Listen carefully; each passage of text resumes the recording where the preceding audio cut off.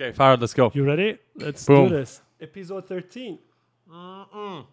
Episode 13. We got another coffee in the house. What are we drinking today? Balzac's. Balzac. That sounds weird. That That sounds very weird, man. but it tastes good. A dark affair. I told you guys we like dark roast, so went for this guy.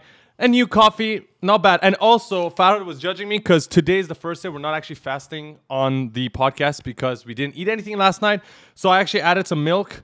Farad's still going for black. Oat milk latte. Oat milk, baby. Let's go. But I didn't have time to foam it. We were kind of running late. But this is the coffee for today. Let us know in the comments if any of you guys are actually drinking coffee with us or not. We've never asked. No one's ever said anything. No, not really, actually. We should see that if people drinking coffee while listening to this podcast at the same time. They should. Yeah. They should. I mean, it should become like a thing. Like everybody has to grab like a mug or a glass or whatever, cup of coffee, whatever you got, just to drink. If you don't want coffee, tea, whatever, doesn't matter.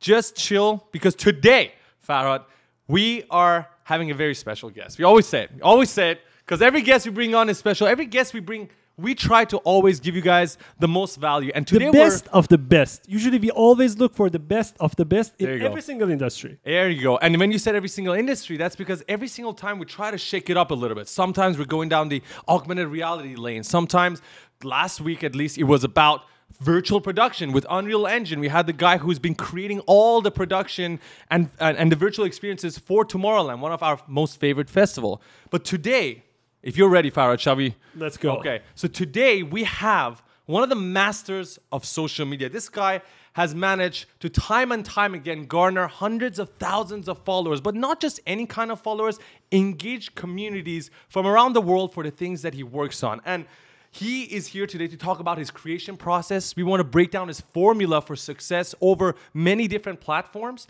And not just that, his content also happens to be something very special. In a world today where the news media and the news channels are always covering negative shit, and they're all being politically correct, and they're talking about politics most of the time, there's only a handful of people that are actually covering emerging tech, covering artificial intelligence, covering what is actually fucking happening in the world.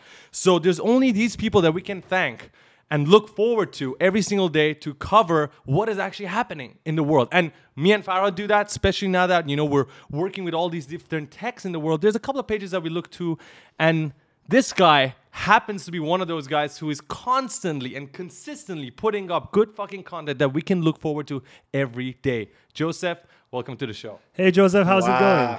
I'm good. Wow, that was an incredible introduction.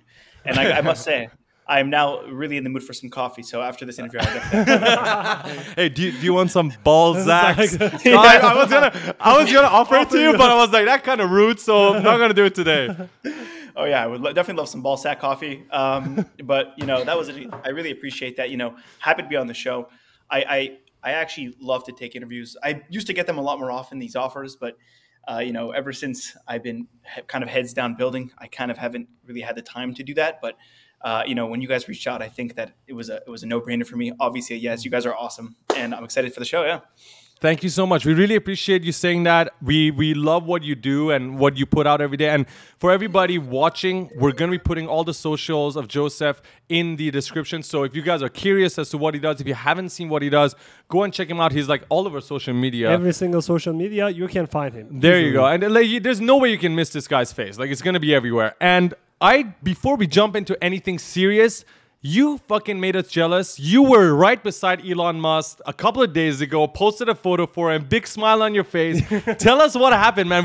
How was that interaction? The first image, it was like he was sitting far from the stage where Elon was speaking. I think it was half an hour later that he took a selfie. And right beside Elon. And we're like, oh, shit, man. We wish you were there. How was it? What actually happened?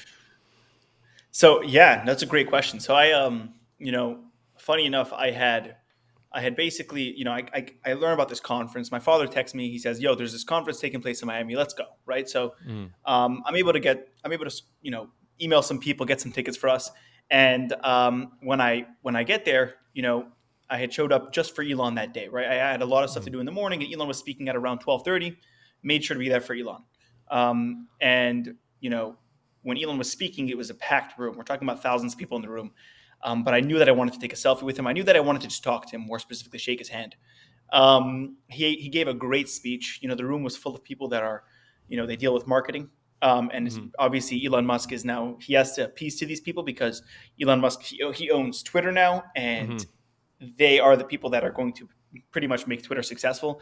And a lot of people don't necessarily like Elon because of, obviously, he's got somewhat of a bad reputation in certain circles, right, in tech, because of his, clearly outlandishly, his speech is not necessarily filtered.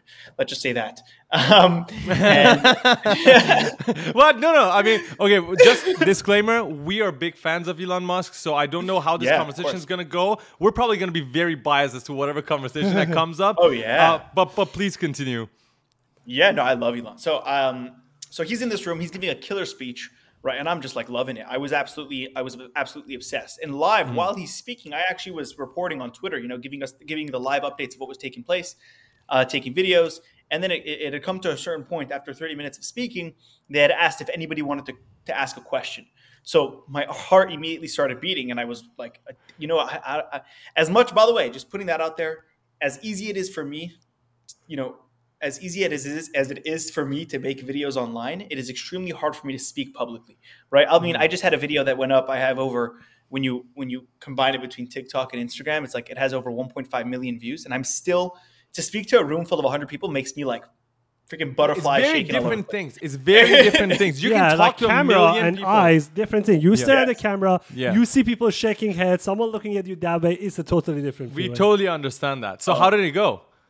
So I get up there and I'm like, screw it. I ignored my fears and I went up there. And then they had stopped taking questions to people before me. And I was because I fought that fear. I was like, I want to talk to this man. And I immediately noticed that after the speech, he didn't leave the stage. He had come up to the front of the stage, and there were people walking towards him. And like, without even thinking, I just walked up towards him. I walked up to him, and I had gone right in front of him. I'm looking at him, and I'm just like, all right, like, it's just like, I'm going to speak. So I said, I really wanted to ask you. I was like, I really wanted to ask you a question, but I didn't get called on. But the question I wanted to ask you was, you keep talking about, the next level of Twitter, which is like Twitter 2.0, which is the everything app. They didn't ask you about that. They were just talking about political stuff, right? And I was more interested in, what do you have planned to do with Twitter? Yeah, the actual tech. The actual thing You just bought this company for billions of dollars. What are you going to do with what it? the fuck is it going to become? Because everyone's judging it. Everyone's like watching so closely, but everyone's so worried about the political side. Actually, the reason we have you today, like I said in the very beginning, is we want to know about the tech. We want to know what the fuck is going to happen that's going to affect us. So what did he say to that? So he's like, he kept it simple. I mean, there were a lot of people bombarding him, but he listened to me. He was like looking at me. He's like, just know it's coming. It's coming. So, and the everything app is essentially, from what I understand, is, he's going to make it like a WeChat, what they have in China, sending payments over, even ordering like Ubers, ordering a car. Like, it's crazy, right? You've got this, and that's what he's working on that right now. And I found that to be, I took a selfie with him. He was looking away, but I just took a bunch of photos of him. But with all of this happening now, I love how he was looking away when I just like grabbed my phone and have to, man. It's like, if you don't take the photo, it's like you weren't there. I think I wouldn't be able to talk if I see him. Probably fanboy moments. I'll fucking stutter, man. I can fanboy. have like millions of followers on social media if I see Elon. It's just that it's like a celebrity moment. He's not just any. No, he's such a role model, I would say, especially for us in terms of like how he drives things, how hardworking he is, his vision for things that he does. I mean, really, kudos to him. I believe that genuinely the people who work really hard appreciate Elon Musk. It's just because game recognizes game, and when they see Elon Musk and he's achieved the impossible in so many different industries, people who work hard will see that. And of course, no one is perfect. Everyone has, things that they do wrong. Everyone has the things that they do right. But genuinely speaking, I believe he's done more right than wrong. Yeah. And so that's why we're very supportive of what he does. But I think, Farhad, you had some specific questions about Twitter itself. Especially that now he answered your question. Does your strategy changes on Twitter now? Like, would you be posting more? Would you gonna change the content type that you're gonna post on Twitter? How do you gonna see Twitter changes over the next few years? Actually. Yeah. Oh, definitely. I mean, I think the major benefit of something like Twitter becoming more, friendly in terms of, just sending payments, etc., is the fact how monetizing a following on Twitter is going to become a lot easier, right? So, how would we put this into perspective? In TikTok and Instagram, right? Instagram is a better example because it's been around longer. Instagram was around; it's been around since like 2010, if I'm not mistaken, and it first started off as just a simple, photo sharing app where you could add filters. And then next thing it's massive, and they're bringing in billions of dollars because they are selling ads. But in terms of the actual content creator, it became only a couple of years in that influencers actually get paid by other companies to promote products, and that was just one form of getting making money. But then over time, Instagram themselves started implementing different things that would just support creators because they recognized how valuable that aspect was. Like like Instagram, like I think exclusive, like premiums, where people could follow you and pay you like $5 a month and get premium content from you. These features are all relatively new. And by the way, that's very sad to think that we're all creators here, right? You guys are creating content all the time. We're creating content right now. Yeah. To think that we are doing so much for these platforms and they didn't even give us the tools to make a living up until like 2 or 3 years is such a disaster, right? So if he creates this infrastructure where money is being sent on this all the time, then it's going to become like, as simple as I'm about to give you this video. If you like this video in any way, shape, or form, please feel free to click that button below. Send me a $5 like tip if this video adds value to you. And next thing you know, people that are making viral videos and viral content are going to get paid as a result. It's not going to be like, so that I think that just to see creators make more money is awesome to me. He added subscriptions, which is exactly that, and he's been pushing it heavily recently, and that's what I'm really happy to see. Just creators making actually making a living from the time they're putting in.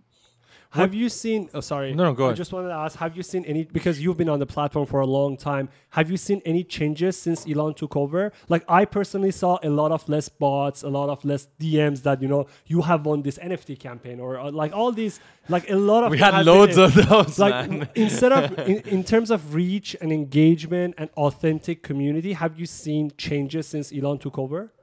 Definitely, I'll say that a lot of the scam guys, people that were lying about their reach, they've completely left the channel because they by adding, I think Instagram actually added this today or yesterday, by adding the shares. The shares. Oh, the shares. Right. Yes, and by adding like not the shares, the saves, the impressions, all these things that they added, it made you realize that wait, this tweet has 17,000 likes, but only 10 impressions, right? Like this is fishy. So he added these little things that by nature just remove the scammers, and it's evident, that's for sure. In addition to that, I've noticed that, he's been so transparent. I actually was very skeptical about Elon Musk when he first, bought Twitter because I knew that he could build a rocket company, right? Or space company, SpaceX. I knew that he could build cars, he could disrupt that in both those industries. And I knew that he could even deal with, software, which is payment processors, PayPal. I didn't know if he could, online banking more specifically, but I didn't know if he could, thrive in social media because that's not what his specialty is. Mark Zuckerberg, he was majoring in psychology before he dropped out, right? That was his major. Elon Musk majored in, I think he majored in physics and economics, which is why he made PayPal and why he, SpaceX. But I don't know if he has an understanding of psychology at that level, right? Or community building, friendships. And I was very impressed with, he did one thing, which was he made the algorithm public, right? The code for the algorithm public. So as a creator, we all know now, and just users in general, if I post a video, it gets a 10x boost. If I have correct grammar, it gets a 3x boost. He made all that info public. So instead of just like everyone trying to figure out the algorithm and just losing their minds, like how it is as a creator on other platforms like YouTube and all the other platforms that exist, he made that info public so everyone can actually have real insight and not just be blindly trying to figure shit out. There's a real structure to everything. No, I genuinely agree with what you said. I think I believe yes, the taking a bachelor's or a degree in a certain study definitely helps. But I think at the end of the day, the fact that he's transparent and actually just wants to do good, as in make that town square that he's always talking about with Twitter, where people can comfortably share information without feeling like they will be canceled or feeling like their information is going to be shadow banned. I think just having that transparency causes greatness, in my opinion. So if he just continues having that as his main purpose, I think, in my opinion, this is going to work out. Now, what do you think the monetization is going to look like over there? Of course, there's the subscriptions and all that, but we know that the king of monetization to this day is still YouTube, right? Nothing beats that long-form content. Yeah. YouTube is still one of the only platforms that can pay creators a huge amount where they can literally just focus solely on content creation on one platform and still win more than any other creator. Twitch, I think, is one of the other ones because of the fact that there's a lot of live viewers and the live viewers donate. We haven't seen much of that on TikTok and Instagram. I mean, they're definitely trying. How do you think Twitter is going to change? Twitter has mostly been text where people just put in their thoughts, and now it's becoming long threads because now the engagements are getting better and better, and Elon is definitely a part of that. So do you think they're going to be adding in long-form content? Because we know we all consume long-form content. We try to create long-form content nowadays. Do you think that Twitter will eventually be monetizing using that? What do you think their plan will be in there? It's a great question. So I think that, there are, at the Kingzletter, we've been discussing how do we create more of a cult following. It's one thing to get engagement because you're good at creating content, right? And just like using the formula, this will go viral, let's post it, and then it goes viral versus like whatever the F I post will get likes because we have a cult. So you mentioned this, that YouTube and Twitch are the best at, setting up their creators so that they can make a shit ton of money. Beyond that, they're also really good at building insanely strong communities. So, here's a great example. Cabby Lame. Cabby Lame has has the largest following on TikTok. Maybe I think this guy, right? The guy who does this all the time. Yeah. So with that following, over 100 million followers, if I'm not mistaken, he can post a photo on Instagram and only get 3% of his followers to like the post. Whereas, somebody as basic as like Dream, who's a streamer, Kai Cenat, obviously Mr. Beast, A-Rack, when they post a photo on Instagram, it could be a photo of their cat or literally a photo of their foot, right? Yeah. They will get 50% of their following or more to like the damn picture. Yeah. So that is insane. And why? So we've been studying this because we wanted to understand why this is happening. We realize that it's happening for two reasons, right? One is it's whenever you're watching a creator for 15 minutes or 30 minutes or 45 minutes, you believe that you have more of a relationship with them. Whereas if you're looking at a creator for 15 seconds on a reel or a short form content, like piece of content, it's kind of just like a quick hi bye. And Twitch, it's even more than that because with Twitch, you're not only looking at them for hours on end, but you're interacting and they're responding, right? So you feel like you know this person. You're in bed and you're like, I know this person. You spend more time with them than your freaking friends. It's that right there that brings an incredible opportunity for monetization. So does Twitter leave that opportunity? I think it does. I think that Twitter leaves this, I think there's this opportunity for people on Twitter to really engage with their audience and create this, like, we know each other, right? But nevertheless, to add long form video is going to be very hard. Right? I don't think they're going to have a simple time doing that. And the reason why I say that is because I remember when Instagram tried doing that, I don't even know, like 5 years ago. It didn't work out. It's just people. They call it TV, right? Instagram TV. IGTV. IGTV, yeah. It's just I think people build this habit of like I think everyone's seen that meme where there's 4 photos, how people post their photo on LinkedIn, how they post on Tinder, how they post on Instagram versus Twitter. It's just true. It's just true. On LinkedIn, when you go, you're like, I'm honored to be with this person. And then the same post on Instagram, when we write the caption, it's like, yo, I had a fucking great time with this dude. It's just our psychology changes and people don't tend to go to Twitter for long form content. Now, that was the question me and Farhad had. Can Elon Musk come and change it all? Because he's proven that he can truly make electric cars sexy. It's not gonna be easy, though. He made electric cars sexy. Like, he literally made electric cars that were boring as fuck and everybody hated them to something that everyone wants to have, at least one Tesla. Everyone wants to at least have an experience of driving one because he made it cool. And potentially, what I'm hoping for is eventually he can do that. Is it going to be easy? Definitely not. Like, having a library as rich as YouTube that's been there for years to have all those, videos stored, it's not going to be easy, but we're all hoping. But I appreciate your answer. Now, Farhad, shall we? No, but I think one point that Joseph brought up, which was, we were talking about it the other day. Our Instagram grew 100%, I think, over the past few weeks. And it's been crazy. We are But one thing that I realized, and I was talking to and I wanted to talk to you, is that how do we make sure that the followers that we get as a creator on these social media platforms are genuine followers and we have engagement with them? The question is, okay, we have now followers, we have millions of views on TikTok and Instagram, but if I say tomorrow I want to put a meetup, how many people will actually show up? Because if Yeah. Mr. Beast does that, a lot of people would show up. Yeah. But I'm not sure if we do that, if one person will show up or no. So when you said you are studying all of this, I really want to know your take on how to build a community, no matter how size. Like, I want to build a community of 10. Because now the problem is, if I have 6,000 followers on Instagram and I post a video, Instagram will show that to my non-followers more than to show it to my followers. Yeah. 90% of the time is people who don't follow me even. So what do you think of the whole concept of creating a community on social media platforms? It's great. It's a really good thing to observe right now at this time, because right now we're at this incredibly strange point in social media where if people don't think about this, they're going to get weaned out. This is my opinion. So right now it's very important to think about this, and I'd say that there are a couple of ways to do this.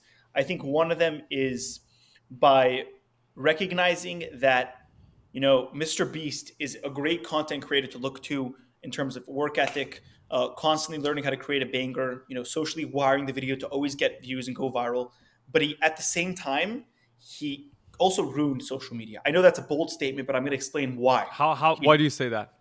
He ruined social media because now it's come to this point where everybody just thinks about, how do I socially wire this video so that people keep watching, as opposed to, how do I make this video, mine? How do I make this mine?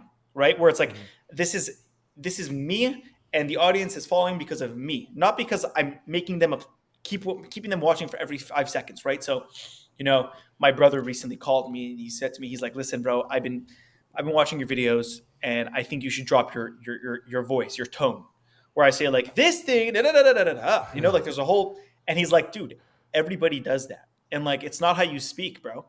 And at first I was like, yeah, what is this guy talking about? And then I'm like, he's right though. It's like, whenever you scroll and you see somebody who just makes a unique video where you're like, I've never seen this person is really just genuinely being themselves, you're a lot more attracted, and you actually are able to identify, out of all the shit that we see on the hours of scrolling, that person, you're able to identify them. Whereas if you're making the same content as everyone else, you're never going to build a community. So I would say it's like, really contribute to something that hasn't already been done with your own flavor, right? Another thing is, I would say, is going live.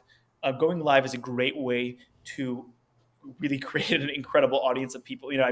When I first started in the NFT space, I had another page called NBA Top Shot News. Keep in mind, I only had 10,000 followers then, but my posts, I would get 1,000 likes. So I was seeing about, or more on my post, which means I was having 10%, engagement on my post, or in terms of just like likes or comments, etc. But that engagement was insane. And my lives, it was all because I would go live every single day, without a doubt.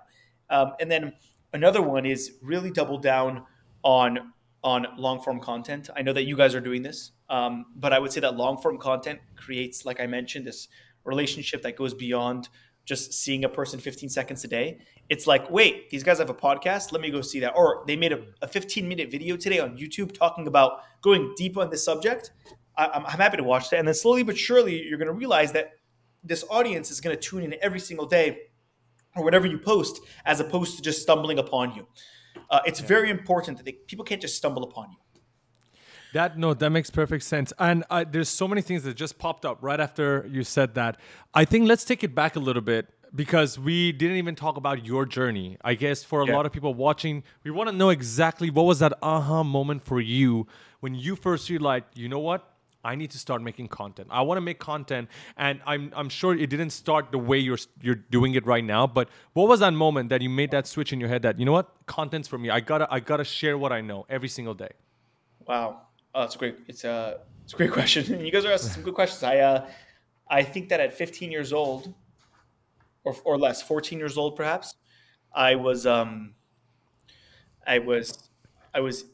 sneakers, very into sneakers. I think I was around 15, sorry. And I had decided that I wanted to create some sort of a hype clothing brand.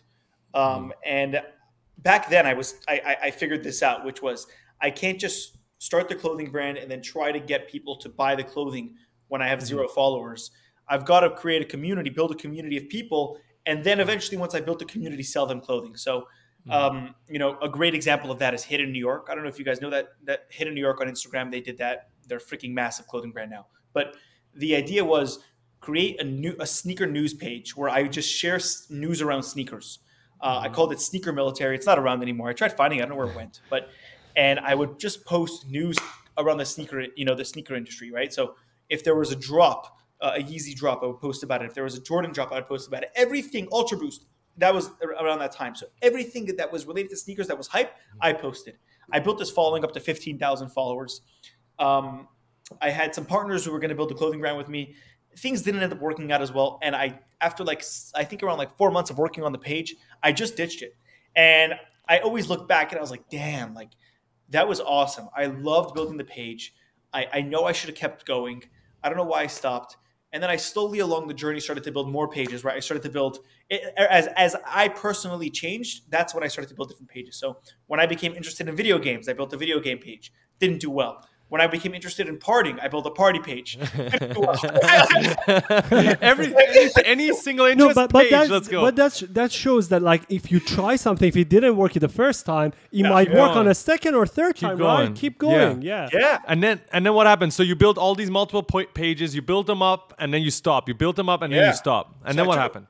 So I took a break. So it's that was in high school. That all took place in high school.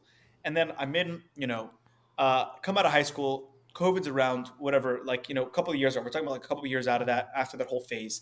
Didn't even think about that whole time in my life where I was building pages. And NBA Top Shot, NFTs, all of a sudden these things are coming up. And one night, I just go heavy duty. Just literally, I heard about NBA Top Shot probably an hour ago. I'm in bed and I'm just like, you know what, screw it. $2,500 in there. I just was like, screw it. I'm just putting $2,500 in there. And that money turned into it turned into a lot of money, right? Let's just say that in a very short period of time. And this was before Gary Vee and all the other people who made Top Shot and NFT so big were talking about it, right? So I'm sitting here thinking, what the fuck? I'm seeing a bunch of people spending hundreds of thousands of dollars on these NBA highlights. I'm here making money as well. And not a single piece of media, is covering it.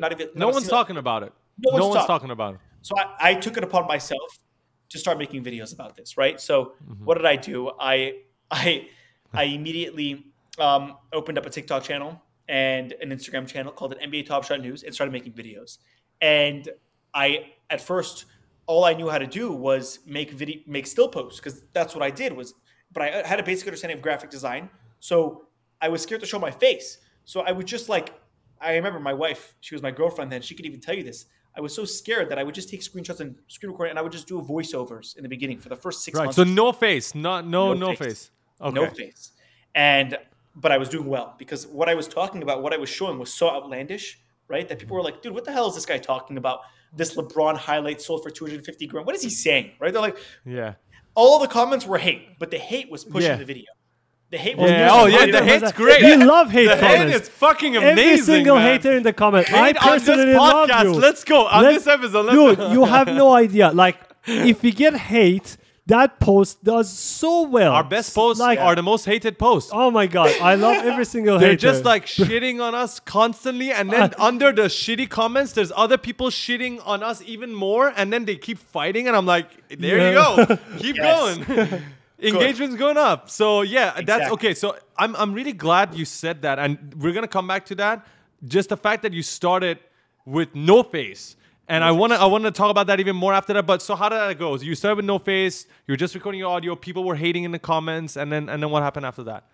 Yeah. So I mean, I kept making videos about that, and eventually my family and my friends and everyone, they're trying to convince me to show my face, right? And I knew that I had the ability to show face because when I was probably also in high school around that same time, I had this dream of becoming a vlogger, and I made 2 or 3 vlogs that I never put out.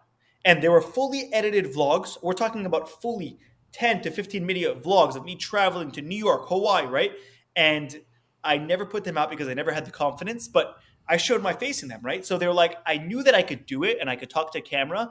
I just wasn't perfect. So that's why I stopped doing it. And then I didn't put it out. And I had to overcome that fear. And then once I finally was just like, you know what, fuck it. Like, these people clearly like my voice. They like the content I create anyways. I'm sure if I show my face, it can't be that bad, right? So I started.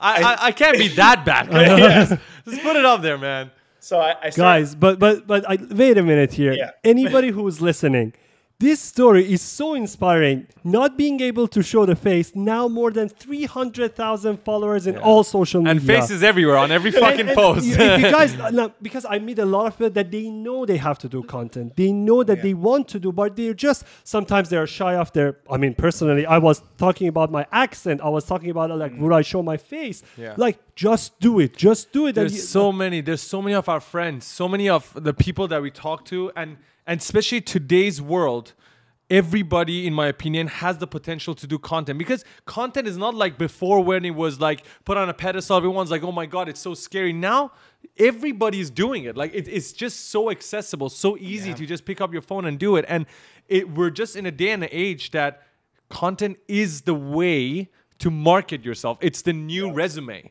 And no matter what you do, whether you're a janitor, whether you're a CEO, whether you're a barista, whether you're doing 3D animation, if you create content, all you're doing is just saying to other people, yo, I'm good at this. This is my passion. And eventually you'll start attracting communities and people in that same industry, in that same domain. And I want you to continue, but I just wanted to say this, like Farhad said, there's so many people watching, and I know this is going to give them value because they know they have to start, but all they're afraid of is lack of equipment, lack of camera, lack of microphone, lack of confidence. But the truth is, none of that will be there in the beginning. You just have to fucking go for it. So I want to know, actually, if you can start and continue, but also tell me what equipment you had when you were starting out. Where did you have like a, I don't know, a proper like setup? Like what the fuck know. were you starting with? Yeah, what was your equipment like? A fucking iPhone, man. That's it. Yeah, it's What do you think? You know, like I didn't go out. I mean, at a certain point, you know, I did buy a $20 or $40 LED. What are those called again? Like those little circular LED lights. Ring lights. A ring light. It was literally all $20. TikTokers have them. All TikTokers have them now. Yeah. I mean, up until recently, I was reaching millions of people with an iPhone and a $40 ring light for over a year. And I think that this whole idea or this whole notion that nobody has, you can't start until you have all the equipment is just complete BS, because the best camera, even when you are a high quality creator, the best camera you have is the one that's on you at all times, which is your phone. Because that's when you're capturing these organic moments. Unless you're really able to run around with a camera all day, like Casey Neistat, like that's a very rare type of human, right? The Casey Neistats of the world, the vloggers who just know how to walk around and create, like David Dobrik's. But if you're just starting off, there is no better. You shouldn't have a professional camera, right? You should start with your phone. I would actually advise against getting a camera, because it's going to make it harder, more steps, more complex. In order to transfer the files, it's going to make it more intimidating for you. And I would say, do not get a camera. Yeah.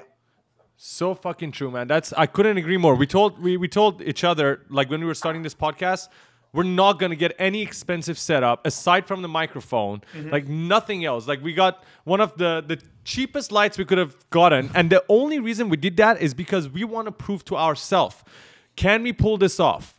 And only when we do, we go and spend whatever amount we want. Like, let's pull it off first. Because like Farhad knows this, I've done content before, very much like you. This is not the first, when you look at your Instagram, this is not something you cooked up in a day. You've done this in the past, multiple pages, multiple blogs. We've done this before as well. And every time I actually started spending on the setup, I ended up giving up on whatever I was doing, because I spent too long thinking about the shit that didn't even matter. So then what happened? So you started putting your face in the videos. Did it work out well? Did it not get received well? Like, how did that go? Oh, it worked out very well. I mean, listen, and when I look back at it now, I think about, damn, that content sucks. But but the truth is that the audience just started to grow even more. And I eventually went from, okay, Top Shot is good, but let me start talking about NFTs in general. launched NFTs. You know, with the page that I have now, the Kingzletter used to be called NFT Kings, and with that, I literally exploded. I mean, we're talking about I reached millions of people, made videos with Snoop Dogg, we're talking to like celebrities, and like it was like this, like, show up to these NFT conferences, everybody knows you, and I'm an introvert, right? Whereas I'm able to be social on camera, but personally, you know, I'm not necessarily this person that is, you know, so willing all the time to just go out and, you know, be very active with everyone. I like to stay home, and to, you know, that was crazy, and I didn't necessarily expect that, because for me, it was just about like seeing numbers. It was just like, all right, cool. Like, you know, this video got 150K, this video got a million, this video got this amount of number, 500K. I didn't know, you know, you don't correlate that there's actually a person behind that number. And when it really affected me is when I Googled, I was living in Los Angeles at the time, and I had Googled how many people can sit in the Staples Center, or, you know, now it's called Crypto.com Arena, but which is the stadium where the Lakers play. And the answer was like 19,000, right? And I was thinking, fuck, man, like my videos on average during that time, my videos on average were getting 200K. I'm thinking, what the hell? If that's 19,000, like how many people are watching me? Like, these are real. And that's when it really clicked. And I started to realize that I really had something here. I was like, okay, I gotta figure out how to make this a career, because I love this. I'm good at it, clearly.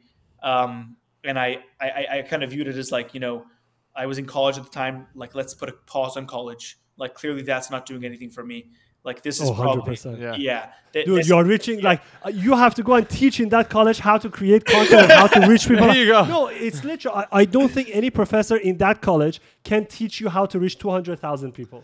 No. Yeah. End of the story. No fucking way, Like, because they haven't done it. They haven't fucking done it. You have about 188,000 followers on Instagram, around 1,500 posts, which you posted about that as well, by the way. Congratulations. That's Thank you. a That's big a huge milestone, man. That's Huge. a huge, because I never thought of how many posts I would put on Instagram. And Faraz used to post a lot, so I went and checked his Instagram. He was around 800, so 1,500 is like almost double. Yeah, it's crazy. It's not easy to be posting 1,500, and this not being the only page you have. Of course, it's a huge milestone. But what I want to ask you is, what do you think is your formula of success on Instagram as a social media platform specifically?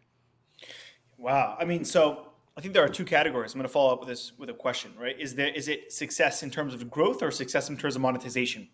Well, I don't even know what you mean by monetization on Instagram, because I mean, for us, we're not monetizing anything. I've never monetized anything on Instagram. If I've had anything, was branded deals. So maybe you can get to that, but I think mostly we want to talk about the community that you have, the fact that you have an engaging community commenting under the post that you have, and just looking forward every single day to listen to what you have to say.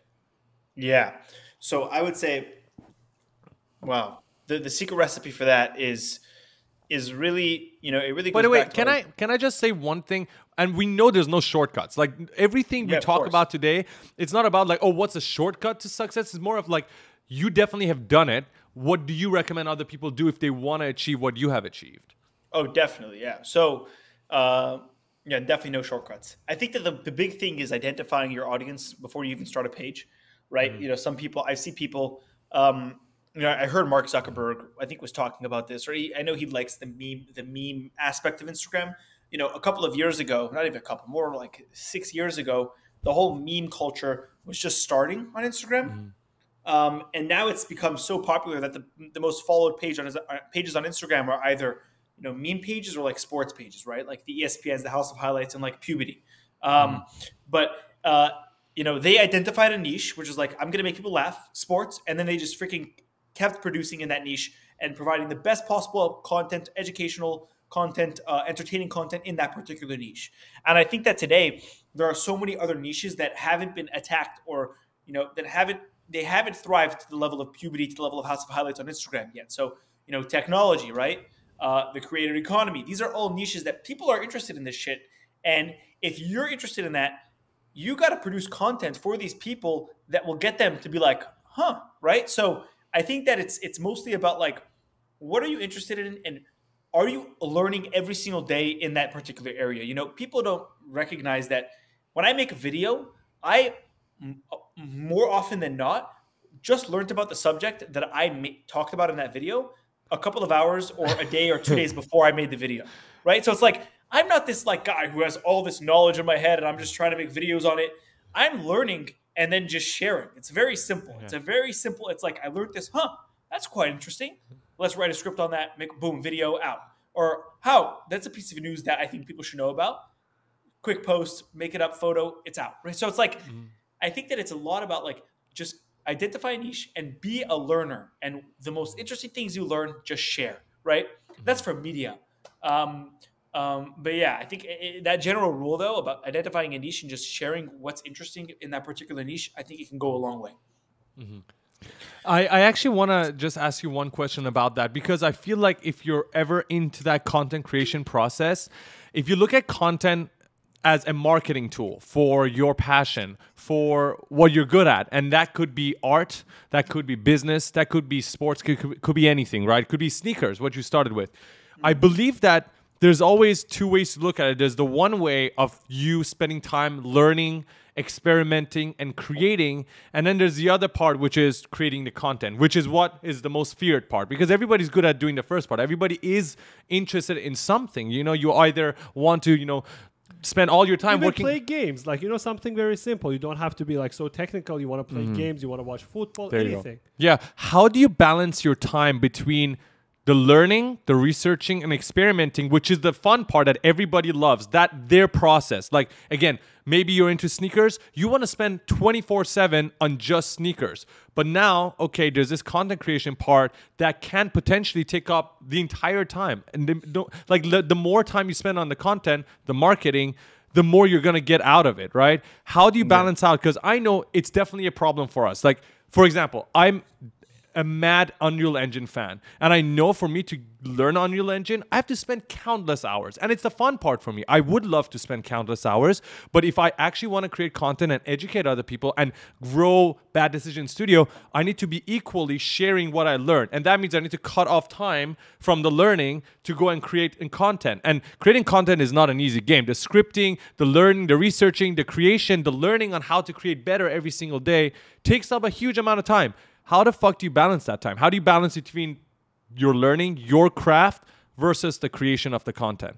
Wow. So no, it's a good point. And I think that it's something that every creator struggles with. And it's something that can give a lot of anxiety, right? Where it's just like, shit, I have to do X, Y, and Z today. Oh my God. Like I have to make a post. It kind of becomes overwhelming. But I think the most basic thing is creating a system or putting systems in place that it actually makes it that not as overwhelming as it seems, right? So it's and not seems or making it less overwhelming, right? So what is your system like?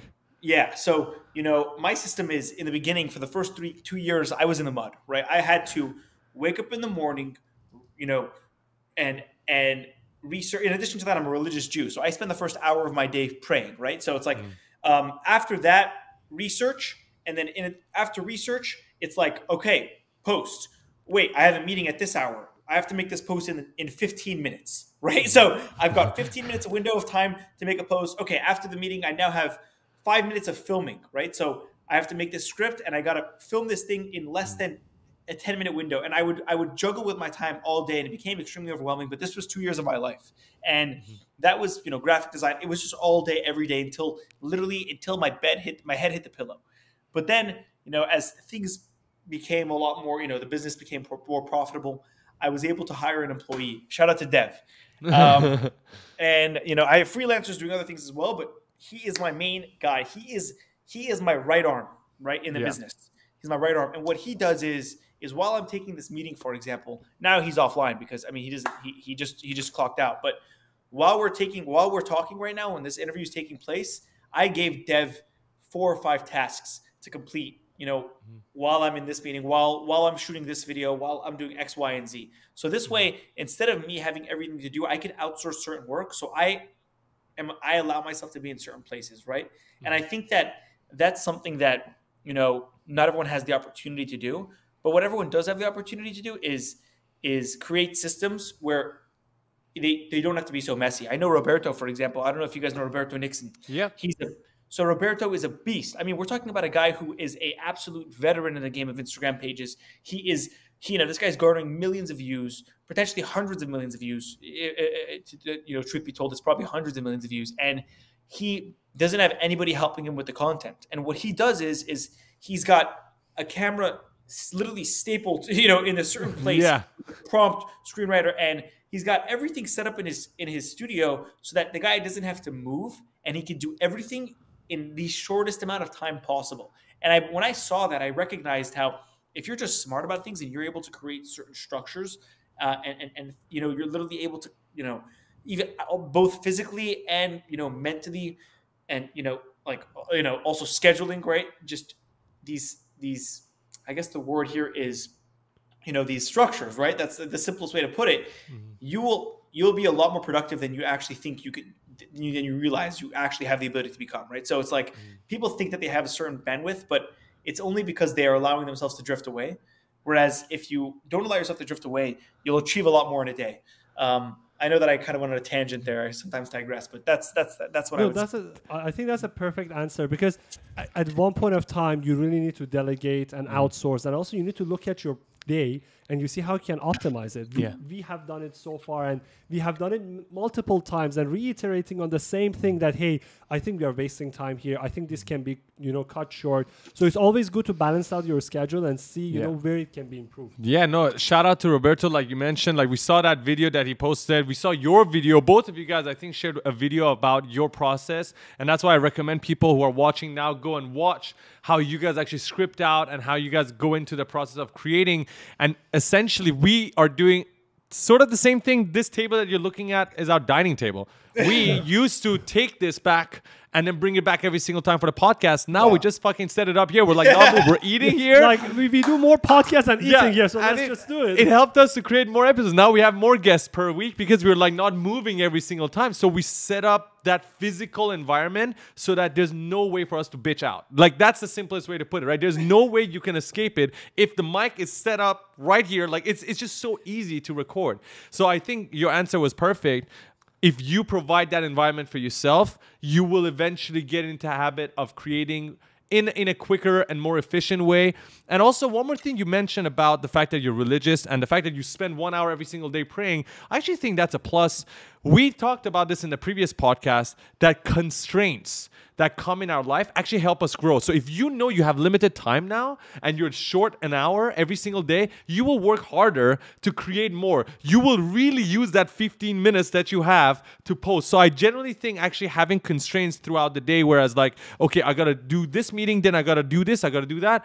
All of this will actually help you be a little bit more efficient because now you're under pressure, and pressure helps you grow. So I think that's definitely one of the reasons you're probably growing really quickly, is because you gotta go. If you don't move, you're not able to create. We were talking about Instagram and how Joseph grew it to 188,000 now, which is a huge number. But let's just look at TikTok.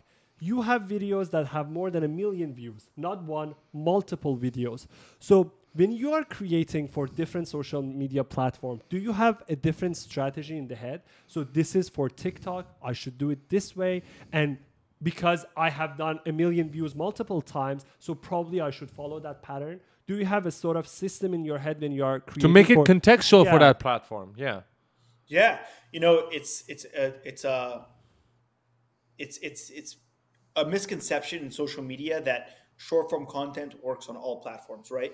It works in the sense that they all take short form content, and they all occasionally you'll have a viral video that goes viral on all videos, right? Like, I recently had a video on all platforms. I recently had a video that got, right now it's still climbing. It has over 500,000 views on Instagram, and it has over 900,000 views on TikTok, right? That video happened to be, thank God, a very good video, right? Mm-hmm. But I have one of my most viewed videos on TikTok is the Kai Cenat video where I explain Kai Cenat, and it only got 40. It didn't only got it's a lot of views, but 45,000, 50,000 views on Instagram compared to 1.3 million on TikTok.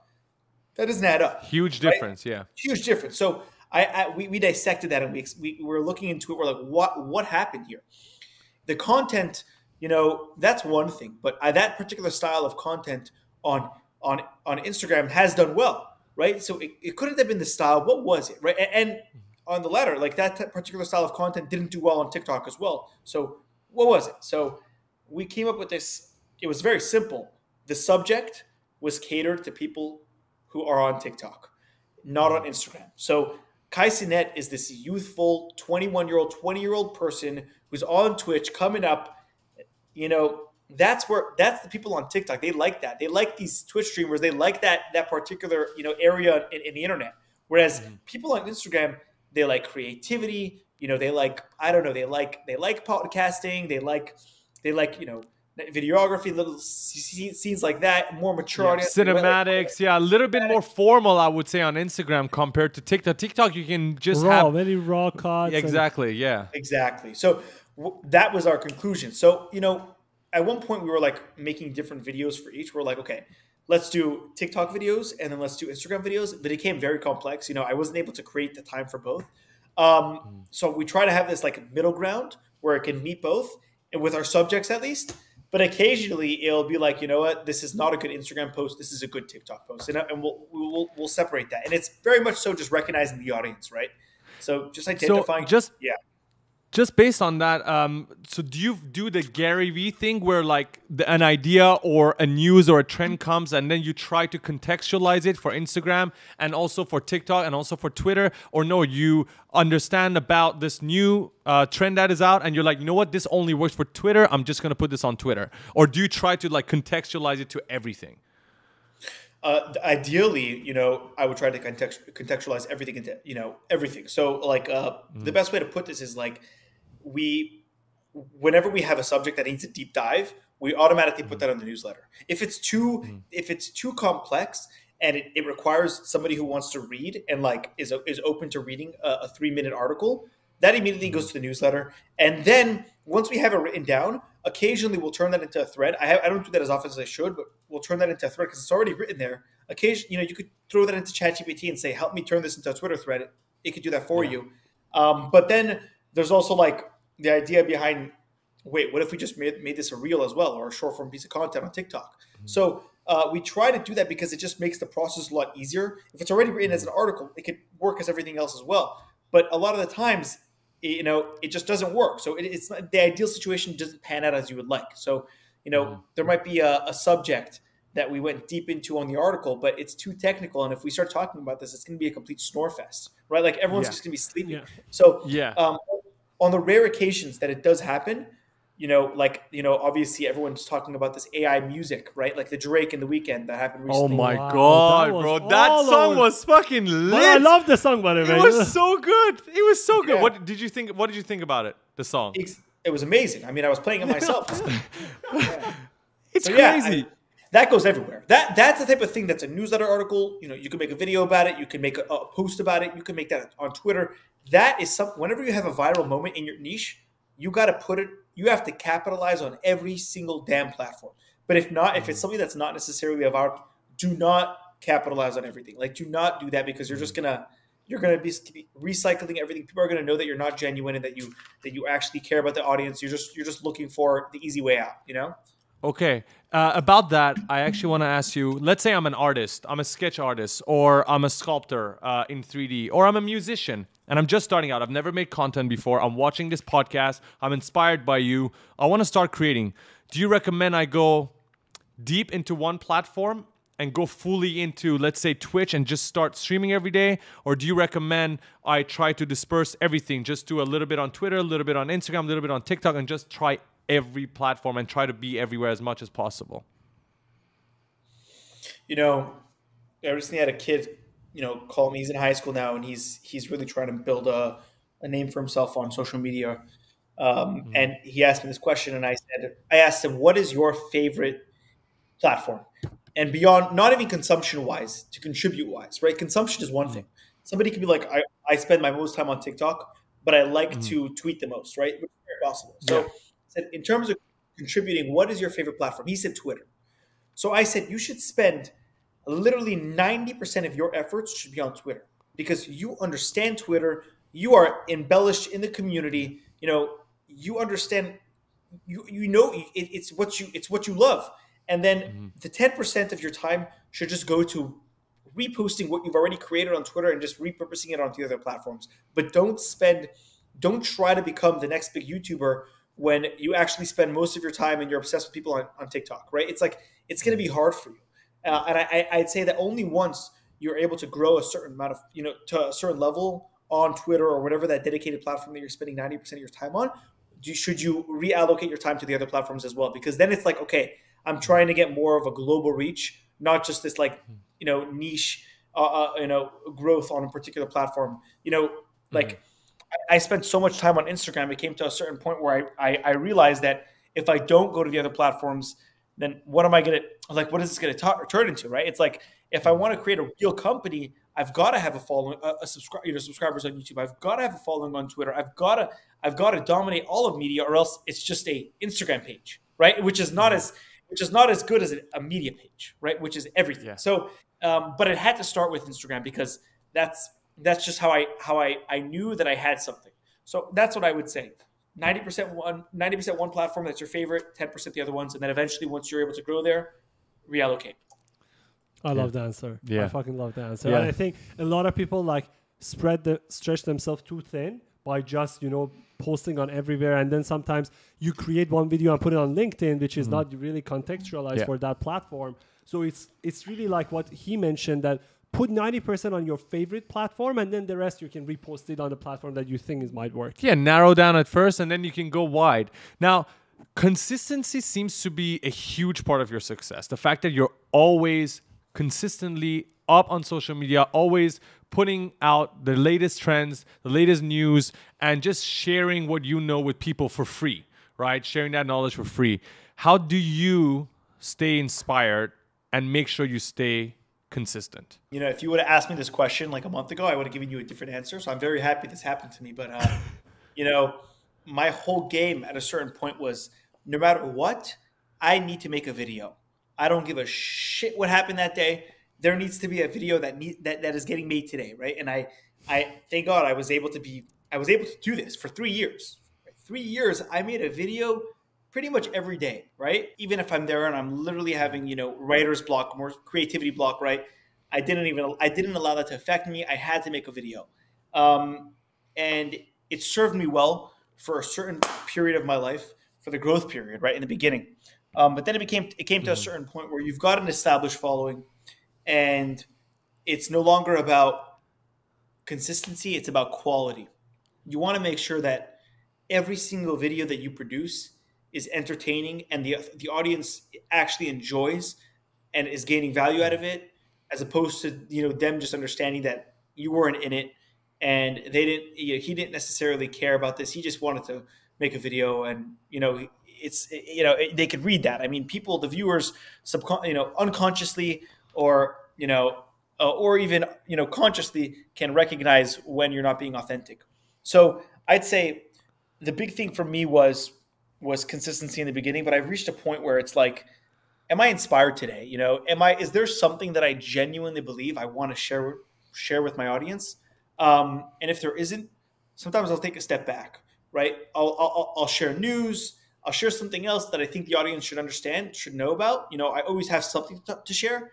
But when it comes to creating a video, there are days where I won't post, because I think that it's more important now with this competitive market in social media to produce your best as opposed to your mediocre work. And I think that it really depends on the particular situation. Sometimes somebody's hot, right? If you're hot, if you're in the audience right now and you're on this roll, every single day you're inspired, there's something that's coming up, then run with it. Keep going. But the moment that you hit a wall, which happens to every creator, by the way, when you hit a wall and you are just like, what the hell? Nothing is working. A month, 2 months goes by, and you're just not, your videos are not, they're not it. Like you'll know, right? That's when you're like, I need to relax a little bit and let me just post when I have something. And I think that it's something that as a creator, you'll know when those points come. And yeah. I want to talk about the tools that you use. Of course, we talked about how you started, with the iPhone and potentially just without your face in any of the videos. Now, of course, your face is there. You are creating consistently, and with all the AI tools that are out there, and you talk about the AI tools.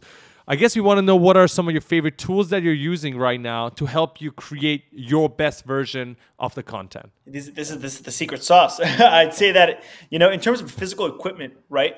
I keep it very simple. I mean, I have a camera. Like I have a camera pointing at me right now. It's a Canon. It's a very simple camera. It's a Canon T7i Rebel.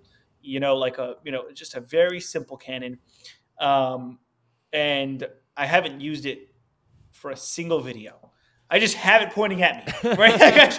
But I use my phone. That's funny. I haven't used it. I haven't used it. I use my phone, turn my phone around, cinematic mode, lower the exposure a little bit, whatever. Make it like that. It looks nice. And I just plug in my this is hardware, right? I plug in I don't know if you can see this right now. Actually, it's a little tough, but my simple microphone, $100 microphone, a blue Yeti. I have it on like a little like arm, whatever the heck. And, some lights, some studio lights, 2 of them. They didn't cost too much, probably like $200, whatever. And that's my studio. That's my setup. And then in terms of software, AI tools, I have occasionally, if the audio gets, shot and whatever it is that I recorded, I have this segment coming up where I speak about a particular person, and then I call the person on the phone, and the audio that was caught from his speech on the phone was a little bit choppy. So I threw that into an AI tool called Adobe Studio, and it was able to fix up the audio, make it sound nicer, right? If I'm on the go, I'm outside, and I have the audio, there's windy and stuff like that. Adobe Studio gets rid of all of it, makes it sound nice. That's how I make my audio always sound crisp, no matter where I am. Always have to have good audio. And then, for the newsletter, it's obviously ChatGPT. Like if you have a newsletter and you're not using ChatGPT, you're just wasting your life. Like you're just wasting your time. It's stupid. It's very stupid. I wouldn't say to like literally do all the writing for you, but I would say to make your life easier, where it's like, okay, I write the article. Okay, do X, Y, and Z to this article. Help me do X, Y. Whatever it is to just make it more spicy. Put a little bit of twist on it. Is this correct? Any grammatical errors? All that. And then in terms of pure media. Midjourney, what I recognized, and by the way, I have friends who have millions of followers, tens of millions of followers on social media, and I had called them and I'd text them, I explained that, why aren't you using Midjourney, right? It's like before Midjourney was around, if there was a piece of news, surrounding Amazon and Jeff Bezos, I had to go and find a photo of Amazon, maybe the Amazon building, and Jeff Bezos, layer it, make it look nice, lower the exposure to have some sort of uniqueness, and then post that, right, with some text on it.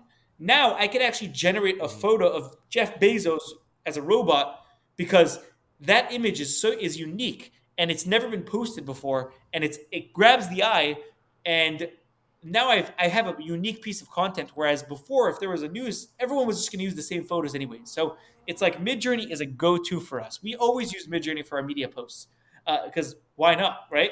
And then, that's when I'm starting company. I mean, they're like AI logo generators for like just different side things. But for the content creation, those are the go-tos. I want to know, how do you think AI is going to be now implemented into social media platforms? And let me clarify what I mean by that. We've seen new AI tools pop out every single day, and they get better and better, and they are in all domains, right? Script writing, image generation, video generation. Everything. And now with TikTok, I'm not sure if you guys heard, they added the AI avatars. Very recently, what we had seen a couple months ago, where everyone started posting their AI images of themselves on social media, TikTok is now doing that within their platform, which means we're slowly going to see, Meta, TikTok, potentially even Elon Musk for Twitter is starting to add, AI into their platform. How do you think that's going to change content creation for someone like yourself? Oh man, it's entertaining. I mean, TikTok is the king I've never seen a platform have the ability to continue to provide their creators with entertaining stuff. So, they have templates where, people create these, like this video that recently has come up of, I forgot his name, where he's dancing, and it wearing headphones. I don't know how to explain that one. It's a template, a CapCut template. And then isn't that the John Cena, the John Cena one, right? Yeah, I don't know if his name is it John Cena? His name is John. Is it John Cena? It is. I know that I don't want to 100% say John Cena because I wasn't for sure, but I think it's John Cena. And then they've also got the AI tool that you were talking about recently, where you would just film yourself and it would turn you into an AI.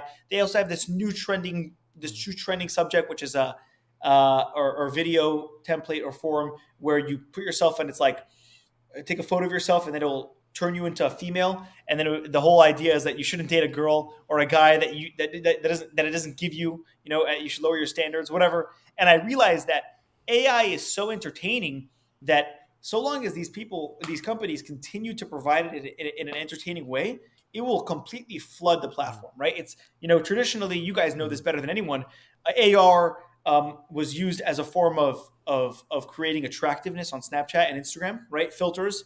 But I think that TikTok has taken this new approach where it's like, instead of using AI to make people, attractive via filters and all that, let's use it as a form of entertainment where it can just add trends. And that's what they've done. And it's been so successful. And I think that that's what we're going to continue to see. We're going to continue to see these experiences on these video platforms being used as a form of entertainment rather than a form of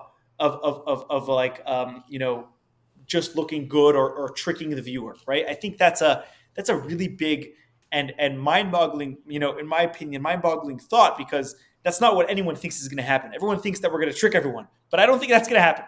I think it's going to be entertaining. Do you have any advice before we end it all for anybody watching? Just final advice. The biggest thing when you're starting a social media page, if you want to turn it into a career, is from the get-go, have a monetization strategy. So many people get caught up in the dopamine of getting views and, impressions, which is very good. It's necessary, right? But I think that what's even more important is, okay, how is this going to turn into a business? That's something that as I look back on my career, I think that I neglected. I became such an obsessed person with the views and all of that I completely neglected this notion of like, wait, how is this going to turn into a real company? And as I try to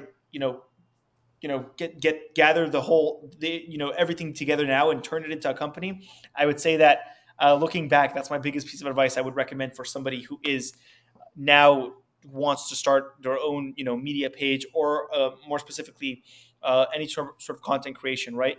I know that there's this, like, you guys, for example, you guys have this coffee in the beginning of this video.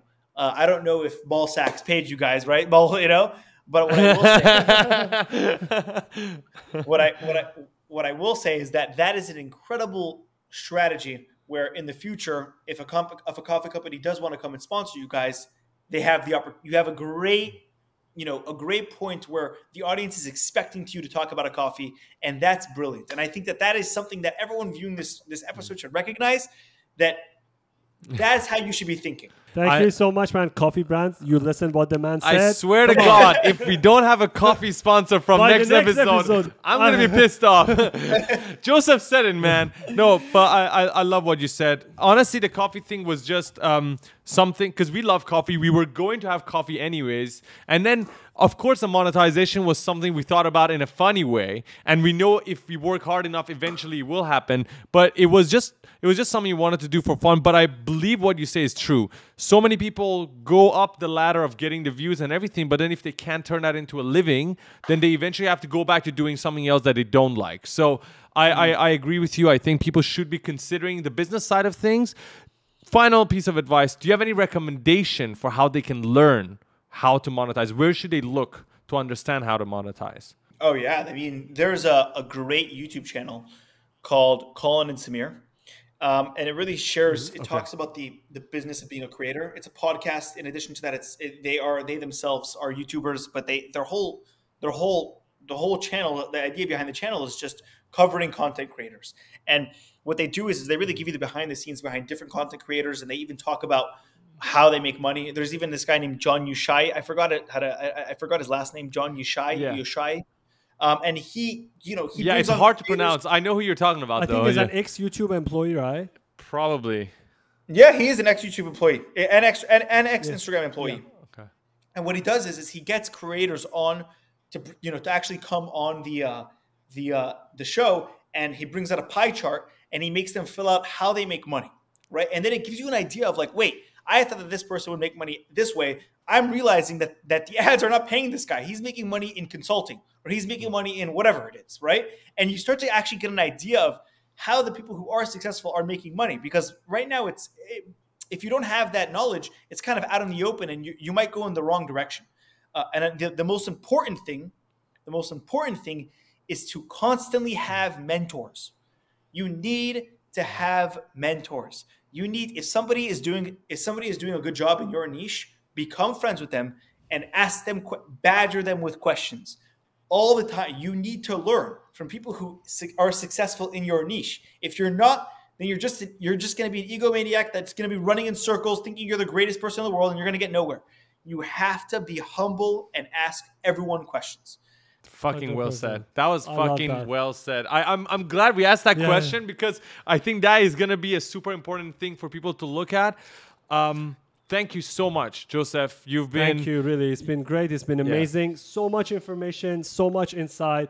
We loved it. Yeah, we're looking forward to have another episode. Hopefully, we'll always wait for you to keep posting, and we'll be back again. Probably in a couple of months, and have another episode. See where you've been. See where we've been. Maybe Ballstacks has been sponsoring us by that time. You never know what happens. But we're looking forward to see you do cooler shit, bigger shit, and we just love what you do. So thank you so much for everything. And I also want to say thank you to every single one of you watching today's episode. We'll be back again next week. Yes. Yeah, we'll be back again next week with another coffee brand, of course. And we'll see you guys then. So have a good one. Ciao. Ciao.